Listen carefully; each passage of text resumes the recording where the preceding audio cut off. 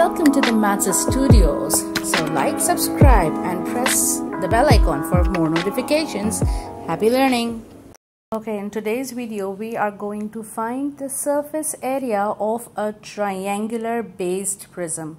Now a triangular based prism is a 3D shape whose two faces are triangles and the rest of the three faces are the lateral faces that are rectangles. Now if you see the 3D model of this triangular prism, the top and bottom face are triangles. However, the three lateral faces are rectangles. Alright.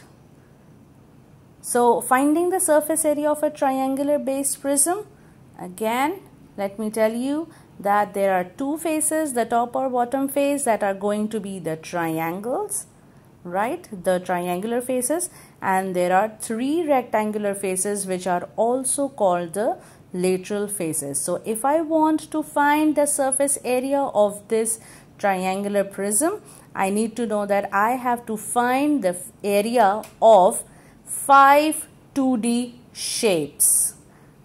Surface area. Alright, now let's move on to the formulas. Let's draw a line and write the formulas. The formula for finding the area of a triangle is half multiply by base multiply by perpendicular height.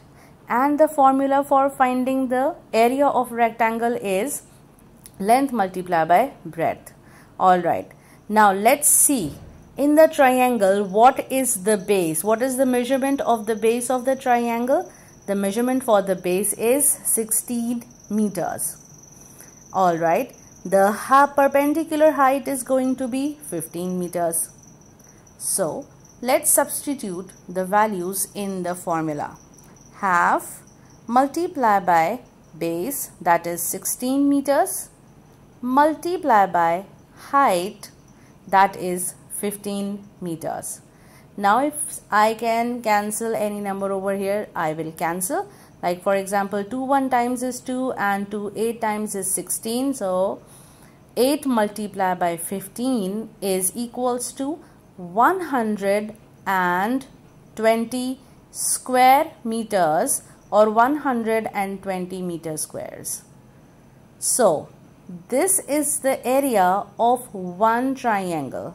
Or you can see this is the area of the top triangle. Now there is one more triangle in this 3D shape. So I'm going to multiply 120 meter squares by 2. So this means that now I am going to find the area of two triangles. So 120 multiplied by 2 is going to be 240 meters square or square meters. Alright, now let's come on to the area of rectangles. Since I told you that this shape is made up of three rectangular faces which are also called the lateral faces, right? So this isosceles triangle has two same side measurements, 17 meters and 17 meters, and the base is 16 meters, right?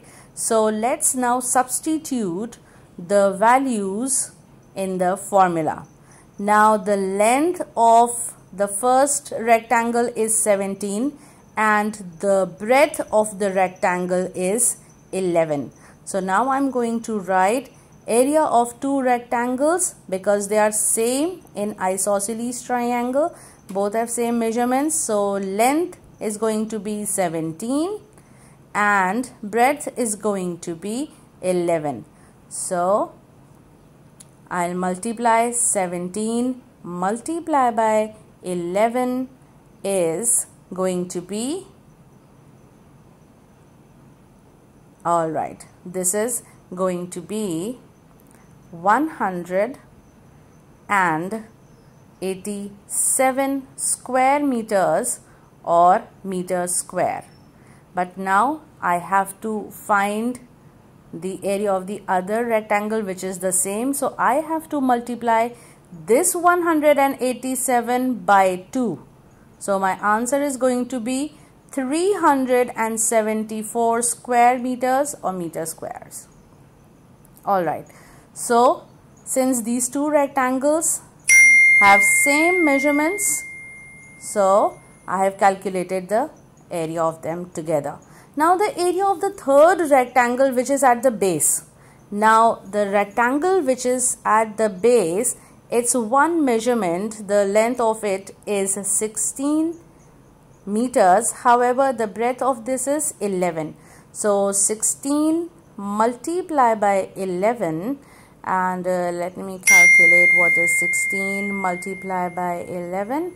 So this is going to be 176 square meters or meter square. Alright, now comes the very important part, and that is to find the total surface area of this triangular based prism. So I'm going to take all the 5 faces, the area of 5 faces that I have calculated, and I'm going to add all of them. So the total surface area of the triangular prism is equals to, I can write over here 240 plus 374 plus 176 is equals to 790 square meters, and this is my answer. Hope you have understood it.